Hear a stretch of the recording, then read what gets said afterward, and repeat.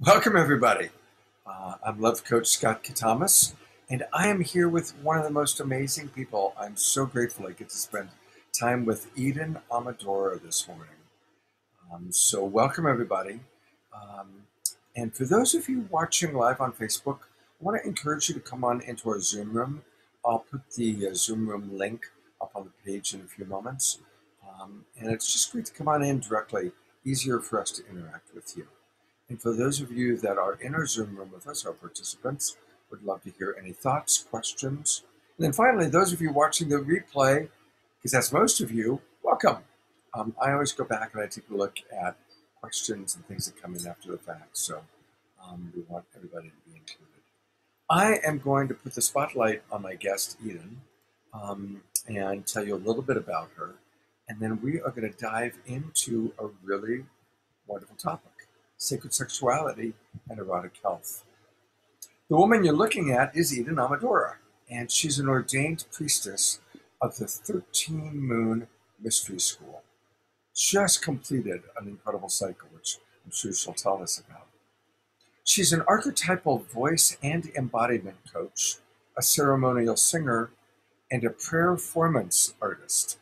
She has over 20 years of shamanic and yogic training, and she focuses on sound and movement integration. Eden's work is in service to those who are ready to embody their most essential, radiant selves and to express their authentic voices. Ah, it's so good to have you with us, Eden. It's so good to be here, Scott. Thank you for inviting me. Tell us about the celebration you had yesterday, because I know it's still very alive for you, and it's a good introduction to your mystery school. Yeah, it was very, very beautiful. This was the 13th out of 13 day-long ceremonies where we celebrated the completion of this very deep devotional container where a small devoted group of women went through a year-long training, priestess training, and initiation with me.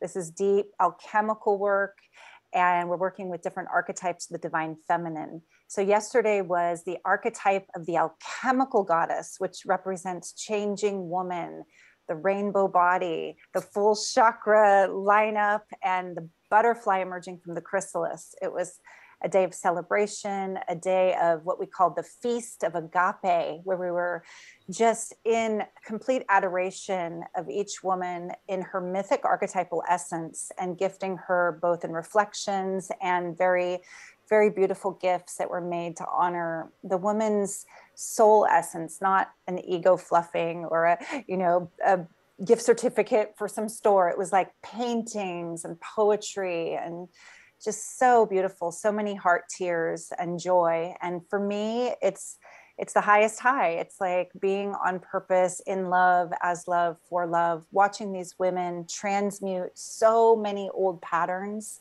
so much conditioning to rise into this sovereign, empowered essence that they are for their ripple in their lives, their families, and the world. So I'm just still glowing. I was up very late cleaning up, and I still feel supercharged because it was awesome. It definitely shows your enthusiasm. As you were describing, you quickly used one of my favorite words, which I think is a good word for us to kind of build on in today's topic, and that was the word agape.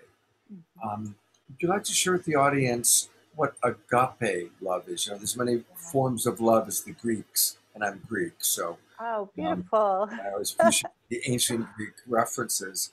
What does agape love mean to you? Yeah, well, quite literally, it's translated as divine love, godly love, sacred love. And this is the kind of love that most humans, like, thousands of years ago, they had this ecstatic love for the divine. They were much more in that reverent, prayerful communion with God, goddess, and that agape love could be shared as an offering from their hearts with others, to be a conduit of divine love, to feel that for the divine and to offer that divine love to others.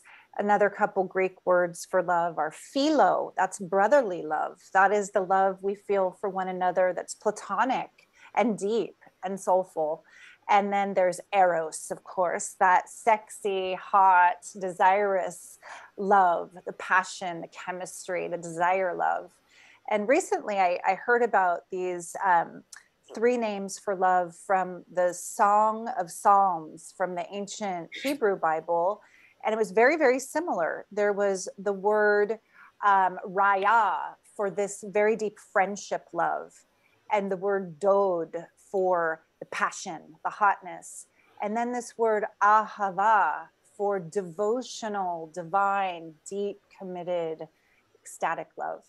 And yeah, we were in a field of agape and ahava, that devotion for the God, the goddess. And when you asked me to come on and do this call and talk about sacred sexuality, I thought about, well, what makes it sacred?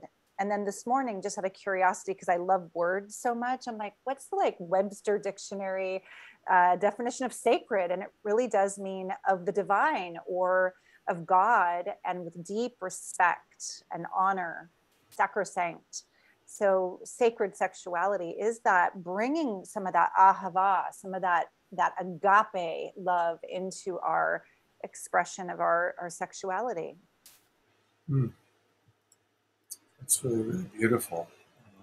So I want us to primarily today focus on the new word that I just learned from you, ahava, also known as the agape love. And because there's so much emphasis in our culture on eros, right? And when we think of sexuality, it's very connected to that level, that particular form of love.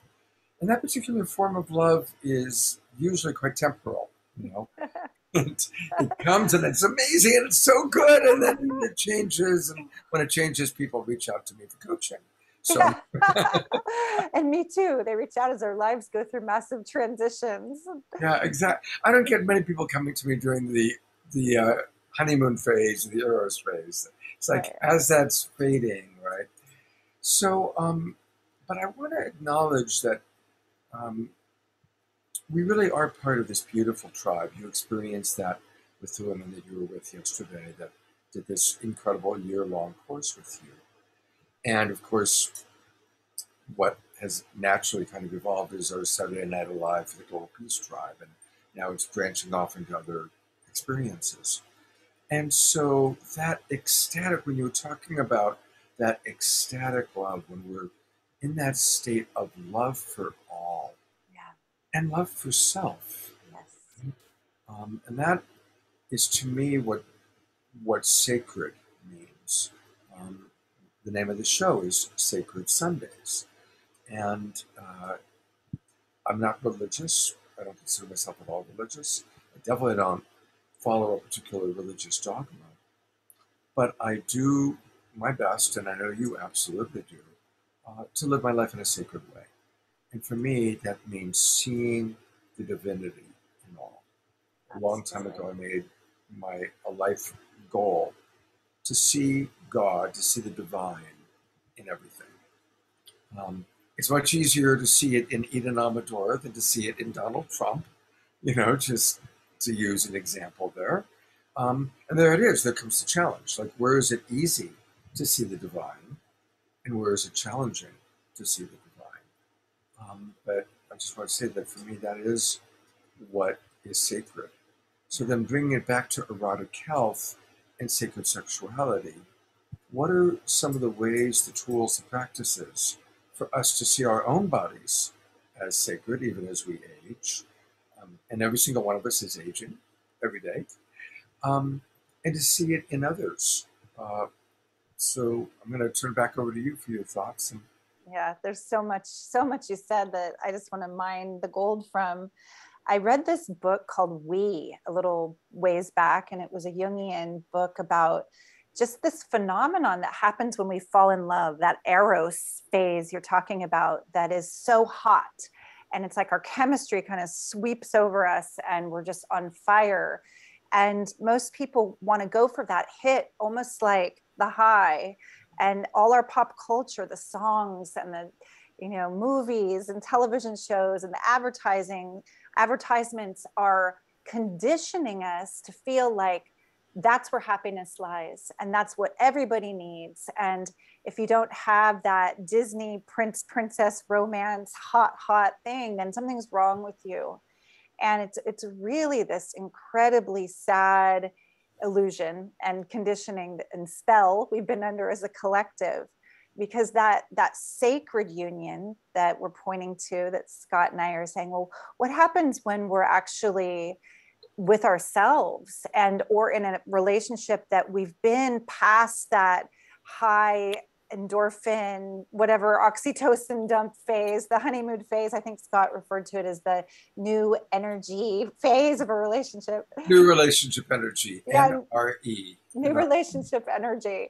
Yeah, I think we all know that. And, you know, from our 20s, there's that procreation drive too, which interestingly is wired into this kind of survival primal, you know, just that. I think some people talk about it as the fight and fuck energy. And when we talk about sacred sexuality, for me, we're really rising out of that root chakra kind of unconscious primal drive into the heart, into the sacred heart, into this much vaster center of consciousness that begins within. How do we create sacred sexuality with another sacred union, or experience that sacred energy of our aliveness, our pleasure, our Shakti flow when we're alone? And that is to really recognize, like Scott said, that we are sacred, we are divine. So we bring ourselves with wherever we go. And what I thought would be really beautiful today is to share some of the work that I do in what's called the Primal Goddess Temple. There's 2 temples in the 13 moon year-long training. There's the Goddess of Love Temple and the Primal Goddess Temple. And many of the women in this mystery school training are in their 40s to 60s, and many of them are single and or in marriages where there's not a lot of that eros happening. And what they're finding is that their bodies have been shutting down, that there's a certain stagnation, a certain kind of even like a sinking in or a depression energy that starts to happen when we're just focused on the mundane and the, you know, the kids, the bills, the whatever, maybe even health challenges in our later 40s to 50s and sometimes 60s. So how do we move that erotic energy in a way that not only brings us joy and pleasure and aliveness again, but it heals our bodies? So this is a passion of mine, and I'm excited to share more about this. In our Goddess of Love Temple, we break through a lot of the conditioning around enoughness and this illusion of scarcity. Like, am I too old? Do I have enough energy? Is this even possible to feel myself come alive and my connection to the divine through my senses?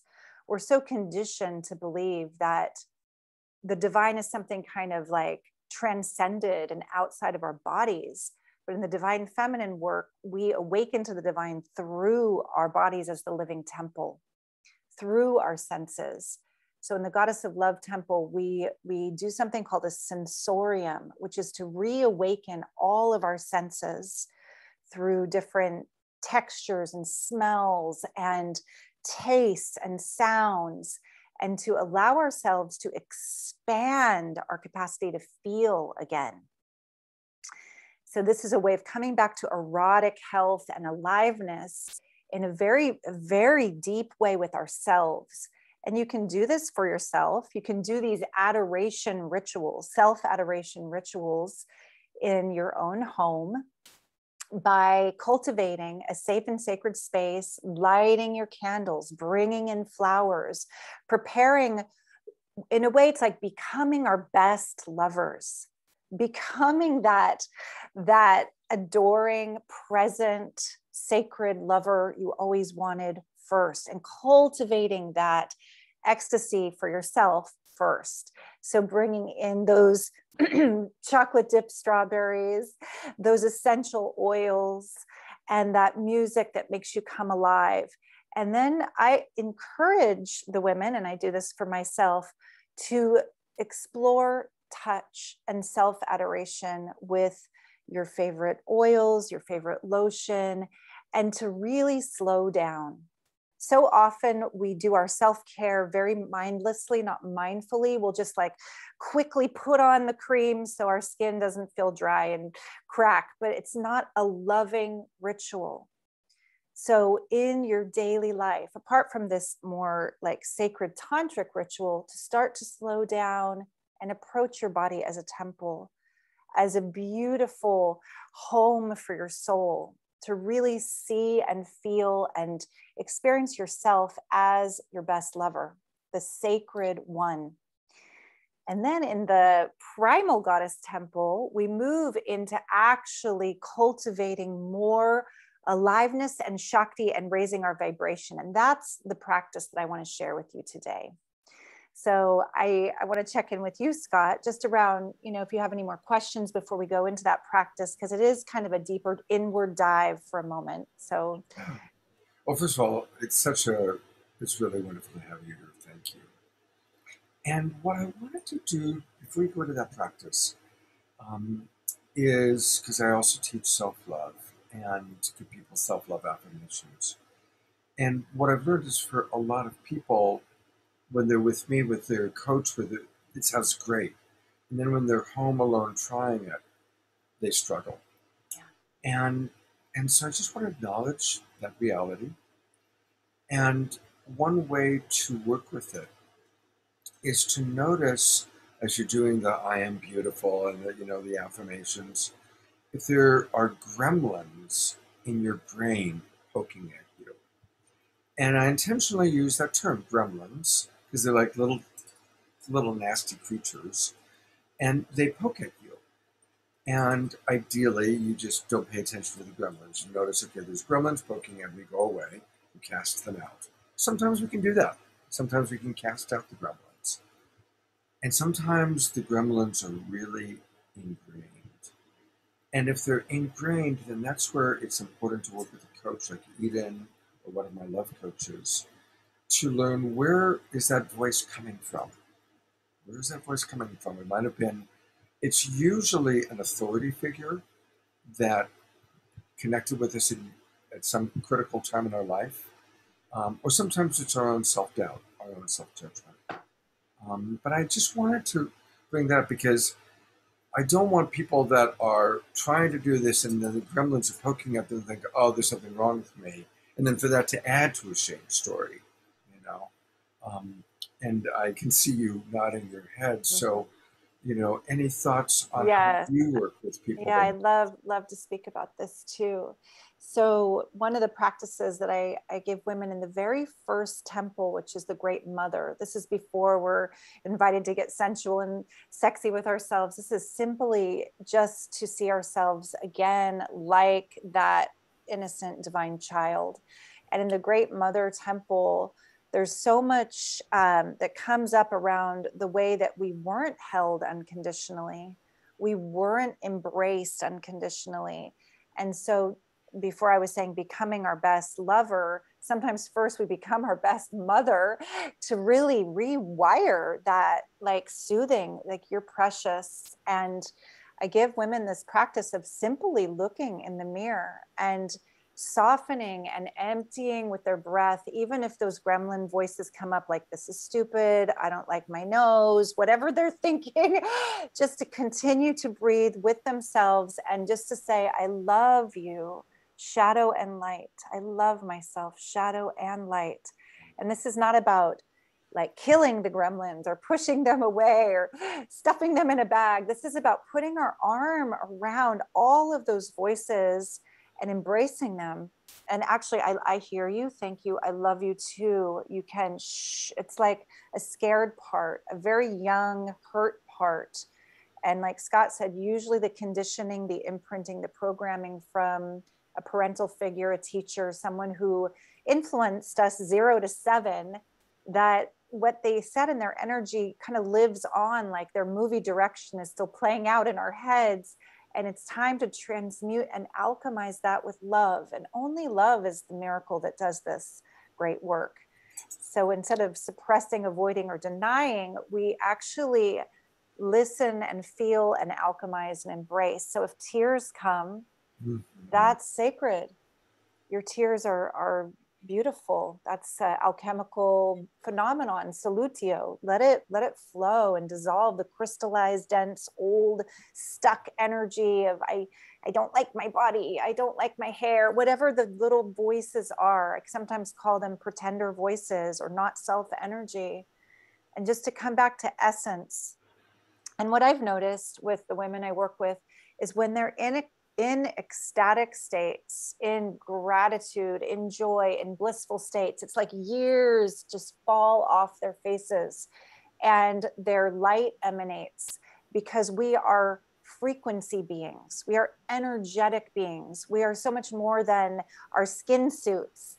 We're inhabiting these 3D skin suits with our light. That's why when I think of sacred sexuality, the core of it for me is sharing light. And we're sharing light with the divine, and we're sharing light with another if that is in our path. Otherwise, we are cultivating and sharing light with the divine. So to house more light is to allow some of those dense, crystallized thought forms and old beliefs to kind of cook in the alchemy of your presence and just holding yourself as precious. And if that means rocking and breathing and crying and just feeling it, we feel it to integrate it. And it's sacred. That work is the greatest gift you give yourself. And you'll notice when you're running a story of judgment or fear, there's a contraction in your body, mind, spirit. There's and the Shakti doesn't flow. The life force doesn't flow. And as soon as it lifts, as you say, I love you anyway, I love you with the cellulite, with the scars, with the pimples, with the grays. I love every hair strand. We come back into this energy where the light shines through us, the energy flows through us, and we start to open the channels again to receive the beauty all around us, to breathe deeper, to feel more ecstasy. It's like we're taking back our birthright, shedding layers of conditioning and veils dropping, illusions dissolving.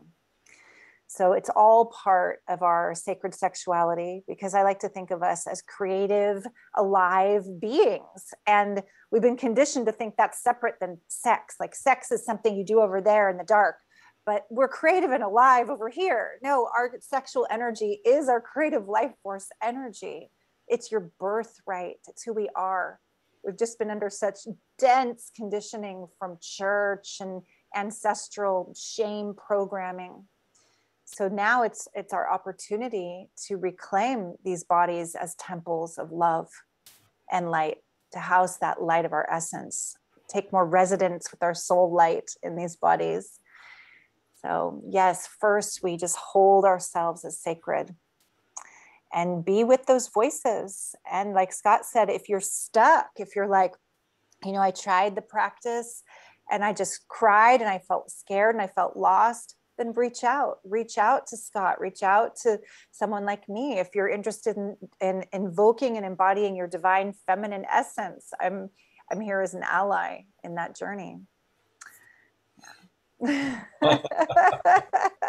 So much. Yeah. I made points about 6 different things to come and comment, and yet I want to really keep it on you. 2 fast things. One, you talked about how the impressions that happen up to around 7. I worked with a client, actually this was a couple of years ago, but it was such a good example of this. It was a couple, and she was an attractive woman. And one of his frustrations was whenever he would tell her how beautiful she was, she said, "No, I'm not. You're just saying that. I'm ugly, but it's because you love me."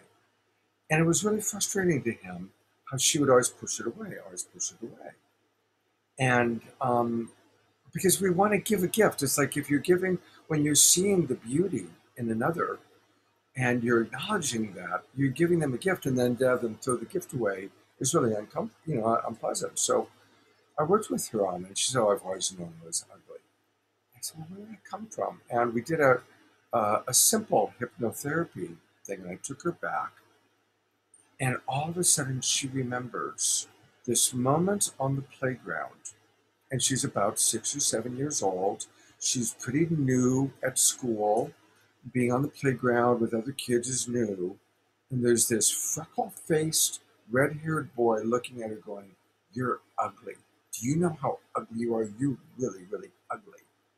She had no idea what his name was, but she could see that little bugger's face, that gremlin, right, saying that to her. And 30 years later, she had taken on, because he was an authority figure. He was a couple of years older. So in her little 6 or 7 year old brain, he was an authority figure telling her, right? And she was carrying that 30 years later. And so Amazing. sometimes it's something that, from an objective point of view, seemingly silly, but at the moment that it happens, it so ingrains, and that's where the gremlins can often begin.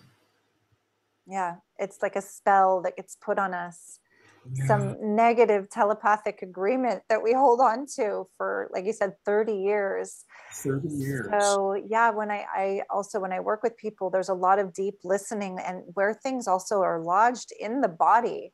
There's certain parts of the body that will hold these resonances or dissonances, rather, this kind of static or charge for a long, long time. And it shows up in the way that our bodies hold weight, the way that we hold our posture.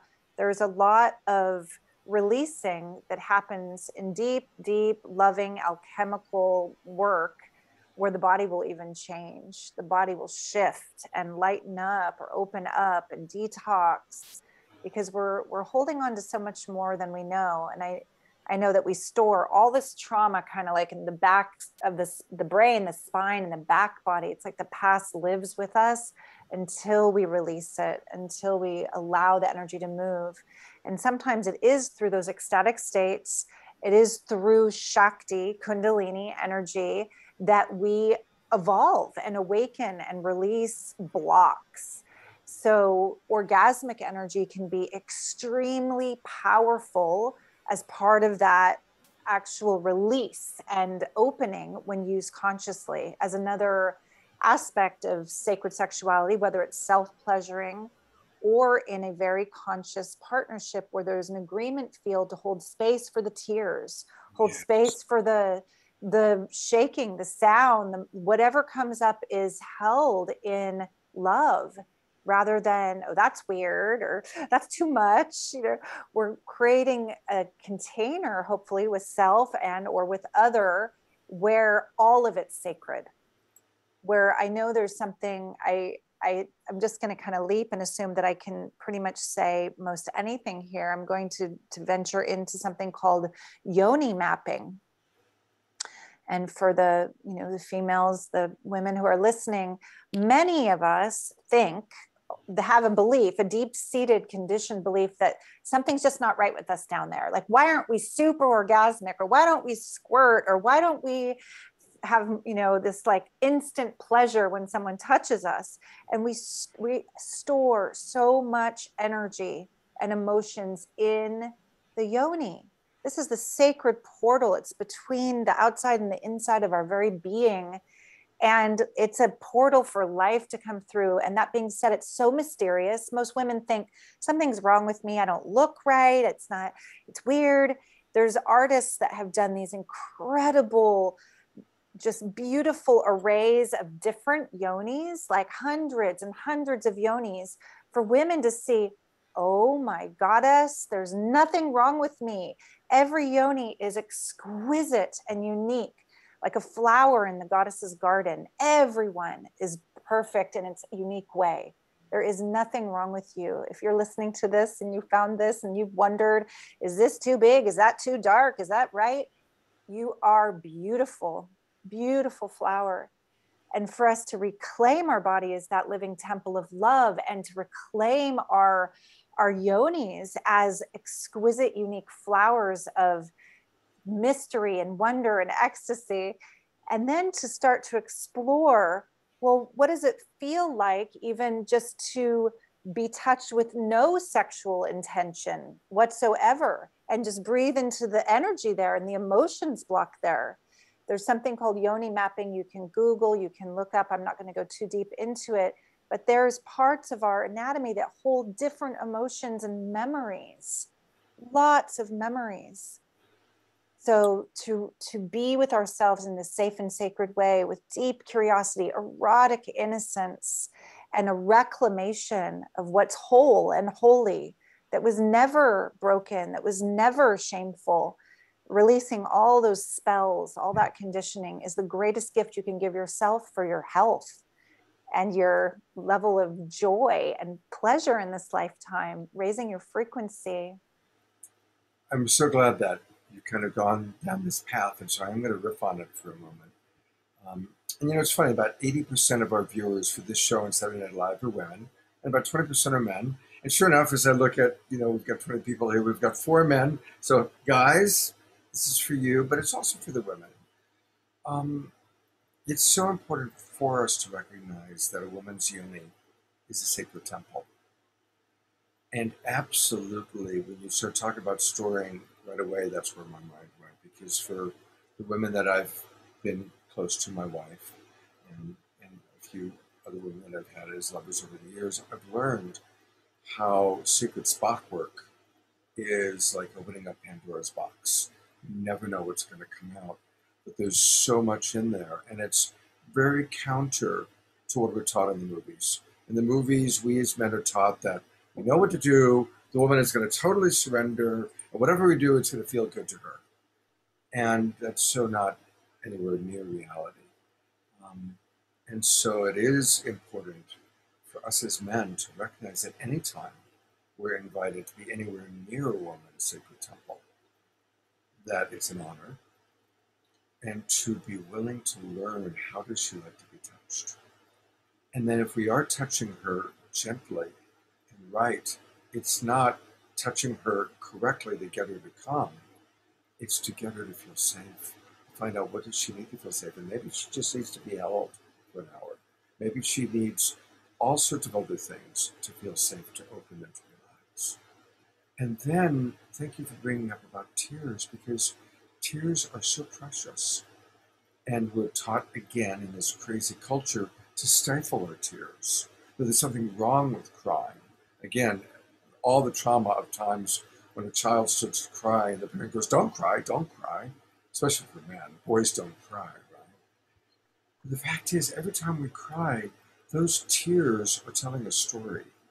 And if we can, instead of stuffing our tears, allow the tears to come out. And then ask yourself, what do those tears have to say? Because those tears have a really important story. The last thing I want to say for men, I've counseled too many men. They're like, I can't stand it when she cries after we have sex. And it's like, brother, you're missing the point. That's the time, that's the most precious time of intimacy, because something is opened. And it might be uncomfortable to hear, because it might be pain from the past or pain about the relationship or things that need to be cleared. But it's just as important. Emotional intimacy is more important than sexual intimacy. And as we get older, emotional intimacy is actually the healthy aphrodisiac for sexual intimacy. So I don't know if we're going to go down that path, but I wanted to just share some of those thoughts. And yeah, absolutely, because we're talking about sacred sexuality, and it's so much more than the physical plane. I mean, there's so much more going on with the emotional body and sharing presence with one another and creating safety. You talked about safety. It's like, I can speak for myself and for women I work with and know that when we feel honored and we feel like there's no agenda, that the man is not trying to get pleasure or take pleasure from us, when there's a sense of being met in service to this shared presence, this shared experience, I feel like it's an invitation to flower and unfold and to ride many, many waves of deep, intimate portals, whether it's just in the eye gazing and touching and the beginning of a connection. If it never even goes towards, there's no goal. I'm going to just say it like it is for me now, because I know that we're trained in movies to think that Like you said, it's about intercourse and orgasms. Like this is what sex is. And there's a Taoist book that I love called the Wahu Ching. It's the Lost Teachings of Lao Tzu. And he refers to something called angelic dual cultivation. And I just loved that. I read this years ago, and I was reading about how it's not about sex organ to sex organ. For people who cultivate the Tao, the holy flow, this life force energy, it's about every organ and every sense and every part of our being communing the yin and the yang of it. It's not just the friction of the sex organs anymore. We're cultivating something much, much deeper that's in the shared presence and the energy between two beings. And when there is trust and honor and a container that's safe and sacred, what opens up is like a portal, a huge like energy portal. Some people talk about sex magic. It's the greatest magic there is. It's this great opening of cosmic energy that's shared between the two beings, the Shiva and the Shakti. So yes, angelic dual cultivation. How do we house more light together and fly? That's why I think they call it sky dancing too sometimes, this level of ecstasy that's so much deeper than a final orgasmic goal. It's cultivating such high frequency, such presence, such a transcendence of time, where you're really in heaven on earth. You're in this place where anything's possible in that moment together. So yeah, I'm all about no goals, no transactions. I've actually heard people speak about sex like getting serviced, or having a very tit for tat attitude, like I did you, now do me. And for me, it's the opposite of sacred sexuality. Sacred sexuality is where there's no giver and receiver. There's a reciprocity and a circuitry that's created where the pleasure to touch, to look, to smell, to taste, everything is ecstasy. There's no getting. There is only flow, a reciprocity. It's beautiful. Sky dancing was, of course, initiated by Margot Anand, who's one of my dear friends. In 1986, I went to my very first Tantra workshop. It was taught by Margot, and it was her first time teaching in California. And we became very dear friends. I produced her videos, and my wife partnered with her. My wife did Watsu at all of her Margot's workshops at Harbin Hot Springs. And Margot was on Saturday Night Live. She made her Zoom debut with me about 3 months ago. So she's in Bali now. So I love you, Margot.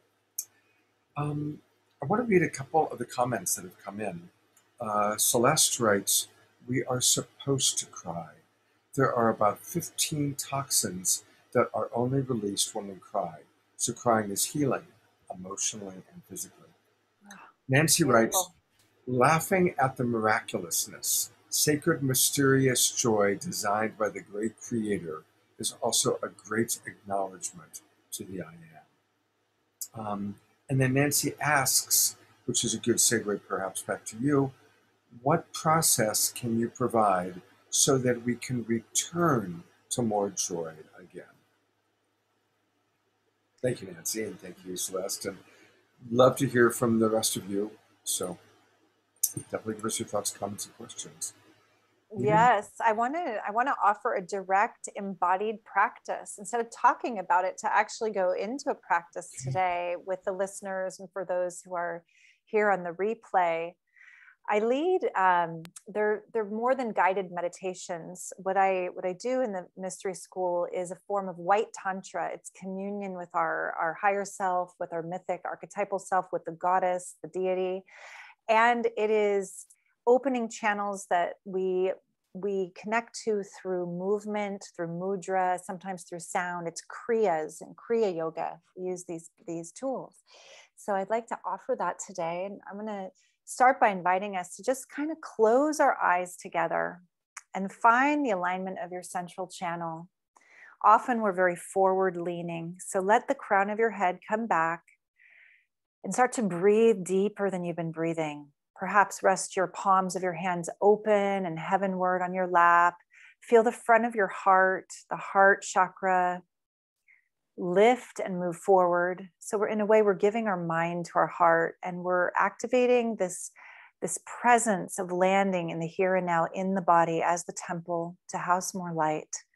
So find your awareness tracing down the back of your body and the breath deepening all the way into the diaphragm. Let's take a few deep sighs together, in through the nose and out through the mouth.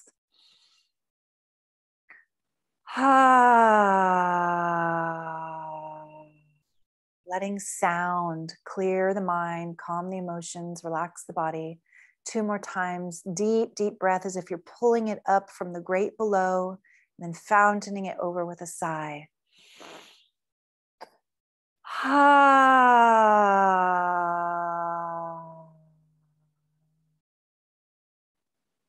Last big sigh, using the ah tone, resonating the sound through the cells and molecules, the waters of your being. Deep breath.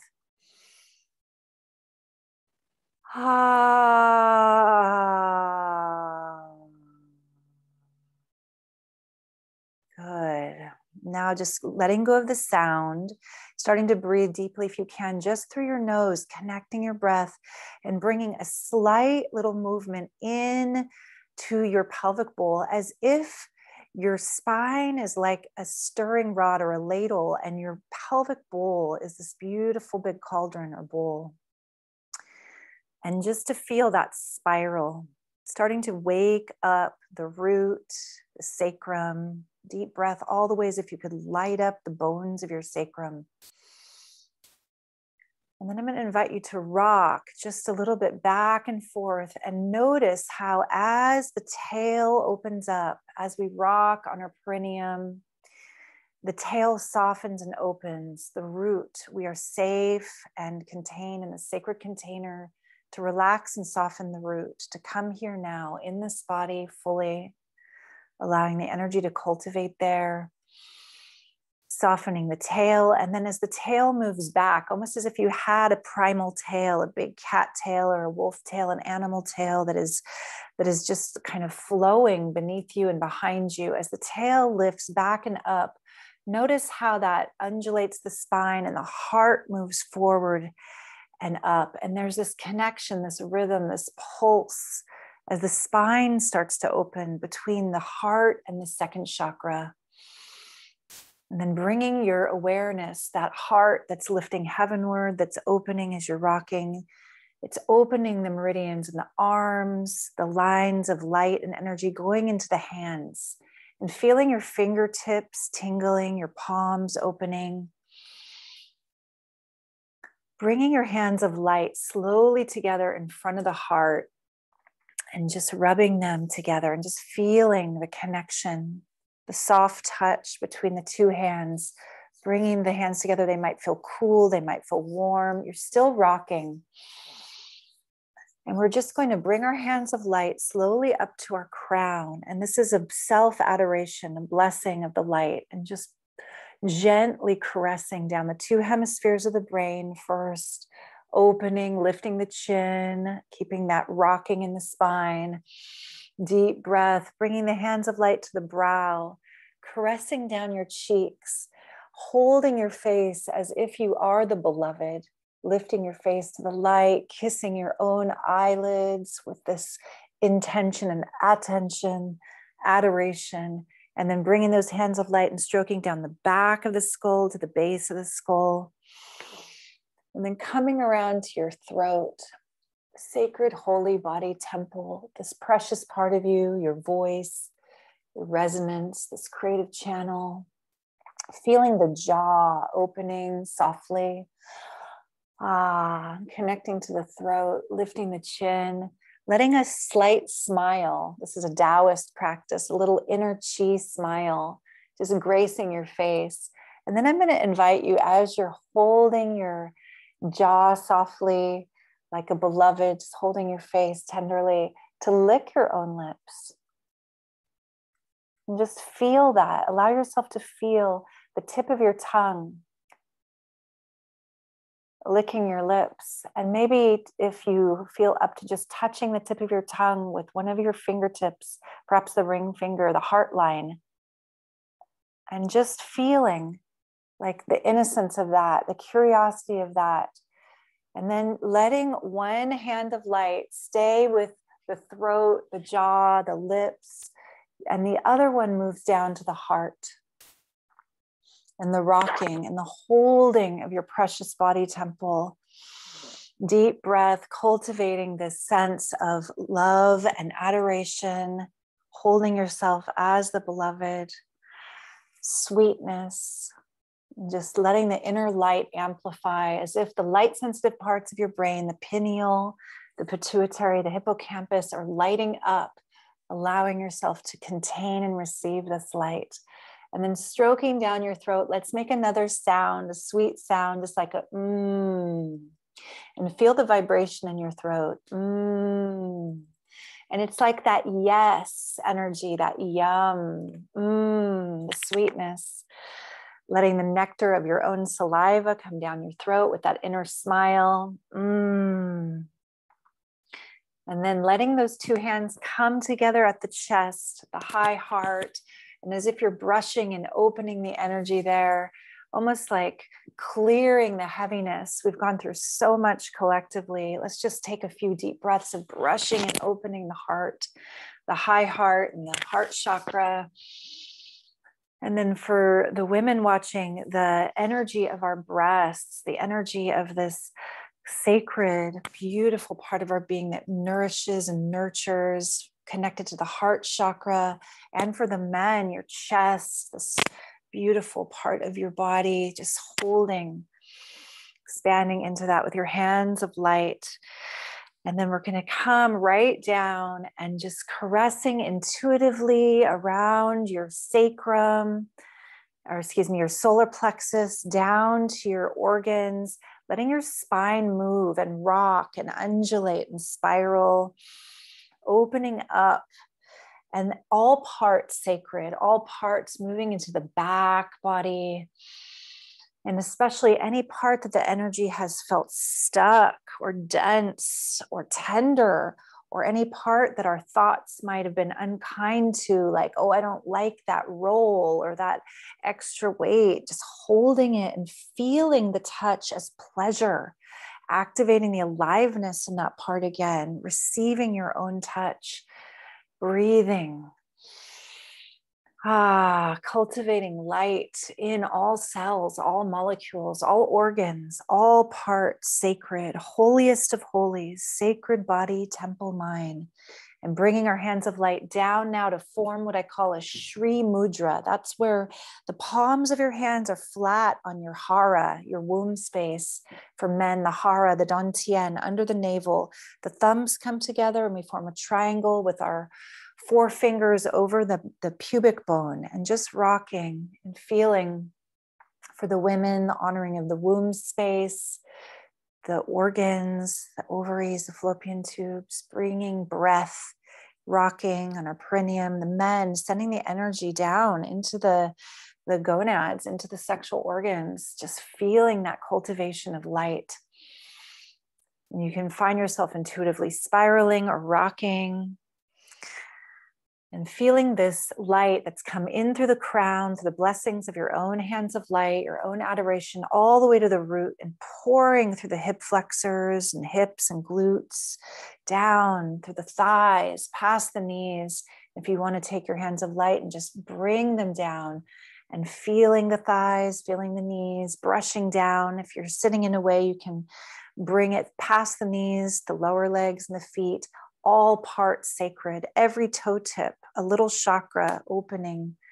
And for a moment, just feeling the soles opening, the palms are open, and you can bring your hands of light to somewhere to rest. It could be on the body or on the lap, feeling again the crown lit, the back body lit, and the central channel just flowing, and the movement by maybe a little more subtle now. Deep breath and just experiencing the cultivation of Shakti flow, energy flow, chi. In Native American shamanism, it's called ordained. And this beautiful shamanic teacher I had said, the level of your ordained, your sexual energy, is directly connected to your power as a creative being.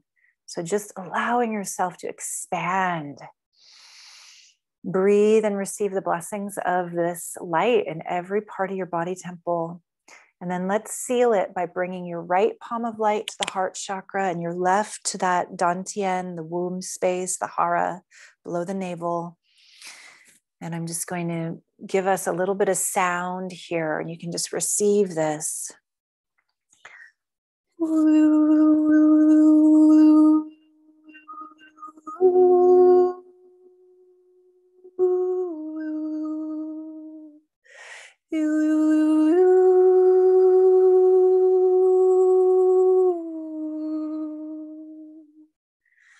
My body is a living temple of love. My body is a living temple. Feeling that as your body is a living temple of love, of light, of peace, of truth. The sacred ahava, this agape love, this divine love starts within. So we cultivate it, we shower ourselves with it, we emanate it. And let's seal this by bringing both palms together in the mudra of namaste in front of the heart. And just bowing our chins and feeling this frequency of joy, gratitude, presence, perhaps even bliss in the body. And wherever you are is perfect. If it's just this feeling of, I am here now, with all that is arising and loving every part as it's arising, then you're giving yourself such a gift of alchemy, of sacred presence. And I bow to you in deep honor and deep, deep love. Taking another deep breath, and then we'll slowly, slowly come back and open our eyes. Yeah. I bow to you, Scott. Thank you for the beautiful work you're doing here, all the people you're touching. Wow, that was awesome. I really felt my tail. Thank you for that. I was like, wow, I have a tail. I really got it. That was really great. Yeah. And it was also sweet to, the direction, the safety, to touch my tongue with my finger. Well, I haven't done that in a long time. Yeah. Well, in the advanced version, I can give us a little insight. Your mouth and your tongue, especially for women, and I work mostly with women, it's like this holographic as above, so below. And as we activate our pleasure in our lips and in our tongues, we can feel that the connection between the tip of the tongue and the clitoris, the labia and the lips, the larynx and the cervix, the throat and the vaginal canal, the jaw and the pelvic bowl. So all the tension that we hold in our jaw, and that it's a reflection of that tension in the womb space, the pelvis area. So as we start to cultivate and open up the throat, the voice, the Shakti that flows through sound, through ecstasy and pleasure in this area of the body, it's directly connected to the yoni and to the pleasure and ecstasy that we can cultivate in that area of the body as well. Beautiful. Two thoughts, and then I want to read some of the comments. For men, since we're talking about how to open up, it's so important for us to open up our throats, because again, there's a direct connection between our throat and our genital pleasure. And especially when we practice Tantra and we learn that it's not about ejaculation, we want to hold the ejaculation, opening our throats and allowing ourselves to just have sound come forward helps us to move the energy, keep the energy running. Another thought that came to my mind when we were doing a little tongue thing, I had the pleasure of interviewing Goldie Hawn a while back, and she's all about returning to innocence. And her earliest memory was being so little that she could get her toes into her mouth, right? And that early memory of innocence and the play of her body, the play of the sensuality and the innocence of being that her little toes get into her little mouth, right? That she realized that that was her earliest memory, but it also set the standard for a life of wanting to return to innocence and stay in a state of innocence, which is interesting because a lot of her movie roles, she kind of has that, eternal innocence. And I thought of that when I was doing little tiny finger things. All right, there's some really wonderful comments. Um, Elger writes, "What a beautiful goddess. Thank you for this nice healing session from such a beautiful medicine woman. I feel deeply grateful to be with you." Patricia says, "Thank you." Nancy says, "A glorious gift." Scotty, "I do love that we have men with us. That was awesome, for sure. I loved it. What a gift today." Nancy writes, "Totally divine." Another man, Jay Mayer, who created Light Touch, writes, "Sacred touching. So important. Why didn't they teach us this in school? Touch and affirmations, a winning combination." Deborah Haviland says, "Beautiful session. Thank you." Nancy says, "I would break my knees and hips if I tried to put my toes in now." The pretzel yoga pose. So thank you, everybody. Keep those comments coming in and any thoughts or questions you might have. That was beautiful. You're welcome. Gosh, where to go? So let's talk a little bit about the term erotic health. And obviously that's a lot of what we're dealing with. What are some of the other practices that come to mind that we can do to improve our erotic health? Any other practices that you can share? Yeah, well, for women, it's really interesting how few women actually get up close and intimate and know and look at their own yonis. So this is something that I recommend to do. And in some of the more advanced circles, I will have them look with a mirror at their beautiful flowers. And then in the shamanic tradition, there's a wonderful book called the Kwadoshka, which is about the tantric tradition of Native American medicine path. And it compares different kind of patterns in our genitalia to different animal totems and archetypes.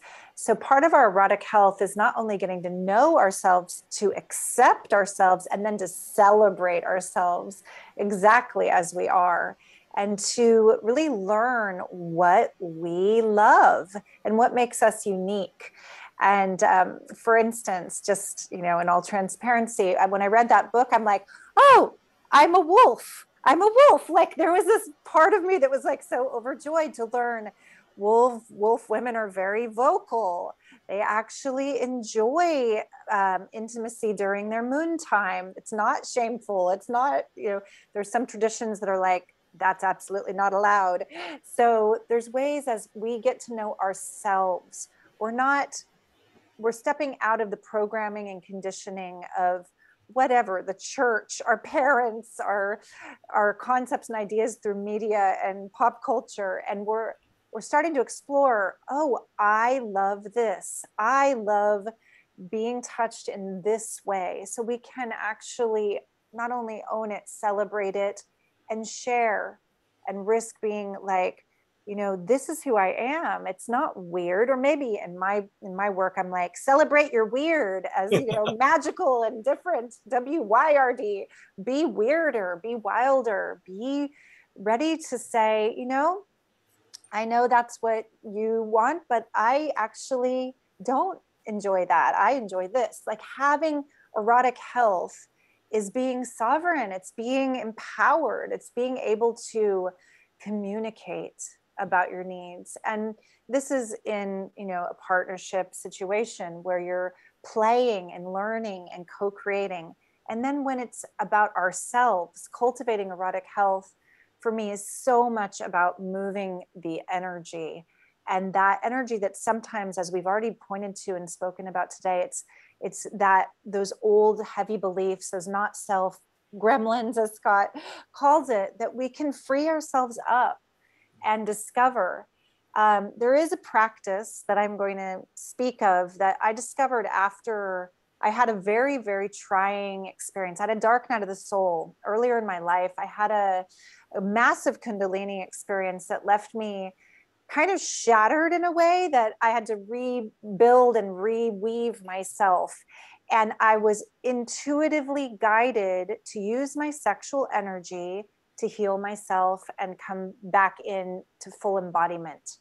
So basically, the practice that I cultivated was to cultivate the pleasure, starting from the pleasure center, but then to move it through my body with self massage and touch, and to actually cultivate this kind of almost orgasmic energy, but without releasing it, and then bringing the touch to the different chakras and finding that same current of energy in the chakras where the orgasmic energy, the sensation of orgasmic pleasure was starting to build everywhere I touched. So I'm talking about the throat, the third eye, the crown, the heart, up the central channel. And then to do self massage, to bring that energy through the body and to cultivate this incredible movement of Shakti, of pleasure or orgasmic energy, where it's not isolated to the clitoris or the G spot, the yoni. We have so much more pleasure than we know, than we're taught in all of our body. We can be multi-orgasmic on multiple places in the body, erogenous zones. So this is a practice to play with by yourself if you are currently not with a partner who's game to experiment. You can cultivate this level of erotic aliveness and move energy in your own body through pleasure. Beautiful. I actually, again, studied with Harley Swiftier a long time ago when he used to work. Yeah, so did I. Okay, yeah. And kind of that's where first he had, as you know, the diagrams of the different yonis and the different lingams, and then helped people understand how different lingams and different yonis could fit together or not necessarily fit together so well. That's very cool. Yeah, and we're programmed or we're conditioned. Some of us, unfortunately, not so much myself, more men that I know have been conditioned by pornography to think that, oh, a yoni should look like this, like a porno pussy. And when you study Qudoshka and the Swiftier kind of diagrams of all the different yonis, there's only one kind that they usually would have as the porno pussy, which is the deer woman. And the deer woman has very little labia showing, and she's very deep, but she's very kind of contained on the outside. There's not a lot of flowers showing. So that's like a porno pussy, right? It's a Barbie pussy in a way. Excuse my language, but I'm just going there. I'm going to just say it like it is. And so then the porno man is like the bigger, the better. And that's a horseman. So a horseman and a deer woman, they're like our porno people, but that's not reality. That's not real life. And that is actually not like, celebrating the unique and beautiful way that we're designed. So deprogramming from all the porn is essential in sacred sexuality as well. Two important things. Yes. And the tragedy, Eden, is that almost all boys, their first sexual experiences for the first 5 to 10 years of their life are masturbating to pornographic images. And so it just ingrains this incredibly inaccurate perspective of women and of sexuality. And it's nothing short of tragic. And it's equally tragic that girls grow up believing that they have to look a certain way to be beautiful or to be sexy. And it's this whole really horrific cultural problem. Also, it's really kind of, I haven't thought of Harley in so long. At the time, I'm a wolf man, and my girlfriend was a deer woman. And I remember we were and he was showing the diagrams, and we were working all that out. So it's kind of wonderful to go back and remember those memories. Thank you very much. I know we're winding down, and so I want to let people know how they can, because I'm seeing Dia, by the way, writes that your practice today has changed her life forever. Wow. I'm so honored. May May you do this more than just this one time and really continue to cultivate that. I think it'll come in the replay. So Yeah, wonderful. absolutely, absolutely. And people are laughing about Barbie Pussy and Lucky Ken. Um, Here is how we can get more. I'm going to show two websites for Eden. Um, Her primary website um, that she's had for quite a while is awakening-beauty.net. Awakening-beauty.net. And that's where you can learn about the mystery school, the 13 Moon Mystery School that she just completed. Do you know when the next one's going to start? Yes, I'm going to do a shorter program this fall called the Sun Heart Initiation. And this is based on that cultivation of the beloved within and really that divine union within. And then in January, I'll be starting another year-long training through the 13 moon archetypes, all 13 of the archetypes. And that's going to be both an online mysterium for people who don't live locally, and I'm in Northern California, and an in-person circle, goddess willing, that we're going to be able to enjoy each other's company in person, continue. Wonderful, wonderful. I want to take people to a second site that is under construction, but it's important. This is her name, Eden Amadora, Eden Amadora, EdenAmadora.com. And this is where you want to put in your name, like I'm doing right now, and your email address, so that she has your information and she can keep you updated on what she's going to be doing. And what's cool is when you do that, she gives a little gift. What's the gift that people are going to get? Yeah, this is actually a really pretty big gift. It's a goddess mini course to learn about the different archetypes that we work with, the divine feminine archetypes. And in each of these, you'll get one a month. It'll have a transmission. It will have practices. Some of them have songs that I've written and produced for each of the goddess archetypes.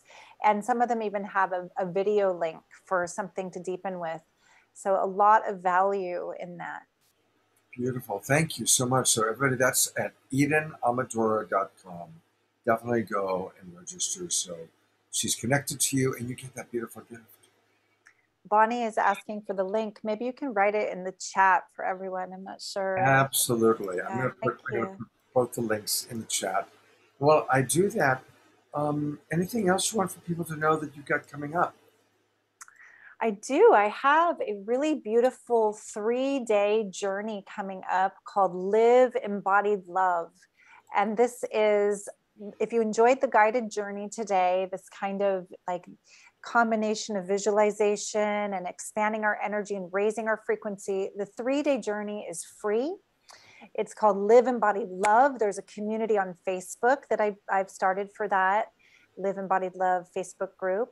And I'd love to have you be a part of that 3-day journey with me. We're going to do 3 different focuses. So the first day will be raising our frequency, raising our love level. The second journey, the second day will be increasing our empowered presence. What is real power? And really getting clear about that and some practices to really empower ourselves and our sovereignty. And then the third day is that heart expansion and the magnetism that happens from living with that grateful, open heart and cultivating that even more. Wow. So I'd love to have you be a part of that. Live Embodied Love. The dates. Okay, let me, I should have looked my calendar before we got on this call. So the Live Embodied Love journey will be in August. So we have a little bit of time. Just going to see where it's coming. Live Embodied Love. I think I can also, oh, maybe it is, you know what? It could be actually a little sooner than August. let me get the dates to Scott, because I'm kind of like scrolling through my. If you join the community or you sign up for my email, oh, here we go. I found it. August 3rd, 4th, and 5th. August 3rd, 4th, and 5th. Live Embodied Love. And when you sign up on the Eden Amadora site, I will definitely be mailing you a link to join me for that. if you desire. So get on my mailing list to come and be a part of that. It'd be wonderful. Beautiful. Eden, I just so enjoyed this. And thank you for being so generous with the gifts of your wisdom uh, and your embodiment. You know, you teach embodiment and you are truly embodying your teachings and your practices. It's really quite a blessing to have you with us. Such an honor, Scott. Such a pleasure to share in this way and to connect in this way. And so fun to be here with you and just like improv jam. I love that. I love coming on with you because it's always high energy. It's always fun. Definitely yes. do it again. Definitely do it again. And I want to encourage everybody, next Saturday night's show is an important one. You know, we need to transform our world in many ways. And one is really understanding what we all need to do differently to create more social and racial justice. And just as Eden Amadora is the most amazing person I know when it comes to feminine embodiment, sacred sexuality, I've invited equally remarkable human beings into next week's show. And this summer, I'm having co-hosts, celebrity co-hosts every week with me for Saturday Night Live. And my co-host is going to be Antoinette Rootster Hall and her husband, Pato Banton, who's an amazing reggae musician. They're going to be playing a concert very close to me. So I've rented a hotel room where they're playing their concert, and they're going to come sit with me during the show and comment on our amazing speakers. And we've got really some of the great teachers of how to deal with racism. Reverend Bridge Feltus, Ava Park, and Alexandra Loves, really focusing on how to understand the history of racism and change it. And then also I'm bringing back two Indigenous men that have been on my shows previously that have both had a lot of success as social activists. Chief Reuben George, who turned his whole community around, and Chief Iron Eyes, who was the attorney who won the battle at Standing Rock. So please join us next Saturday night. And Nina Gray, who is one of our favorite musicians, will be playing music. And my teaching partner, Trish Wright, will be with us as well. So that's going to be a really special Saturday Night Live next week. And Eden, I really hope we can do this again soon. All right? Me too. Let's do it. Yes. Thank you, everybody, for watching. And again, you can share this out. That's a wonderful way to support us. Since it's our gift to you, gift it out to your community. And again, those watching the replay, thank you. And have a beautiful, sacred day. And remember, we can make anything sacred by seeing the divinity in all. Namaste. Namaste.